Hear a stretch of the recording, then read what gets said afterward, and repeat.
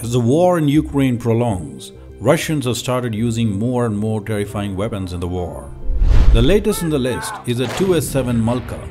It's the most powerful self-propelled artillery gun in the world.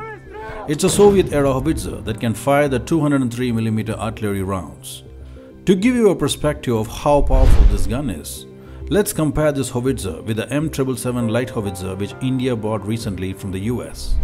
The M777 Howitzer fires the 155mm round, whereas the MALKA fires the 203mm round.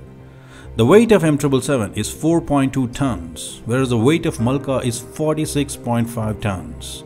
The range of M777 is just 24 kilometers, whereas that of MALKA is 38 kilometers and can be increased to 48 kilometers using rocket-assisted shells. The M777 is a towed howitzer, whereas the MALKA is a self-propelled artillery. The M777 has a rate of fire of 2.5 rounds. The MALKA also has 2 rounds per minute in spite of its huge size. Both the howitzers require a crew of 7 to operate. The sound of this artillery is so loud that an unprepared soldier would collapse while firing it. Hence, this weapon has an audible firing alarm that rings for 5 seconds before firing. This Soviet-era weapon is built upon Russia's heaviest T-80 tank chassis. This weapon was scrapped in favor of rocket artillery by Russia and other former Soviet republics, but was now brought back with upgrades like replacing the manual operation with a new digital fire control system, new running gear and electronics.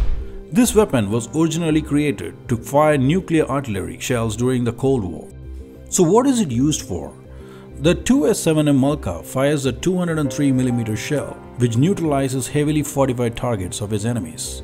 One shot from this weapon can fully destroy a building used as a stronghold.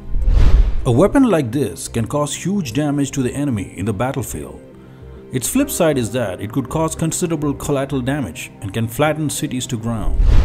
Russia first used this weapon in Afghanistan and then in the First and the Second Chechen Wars. The Ukrainians also inherited about 100 of these weapons from the former Soviet Union. It was put in cold storage back then. Now it's revived and being brought back to war.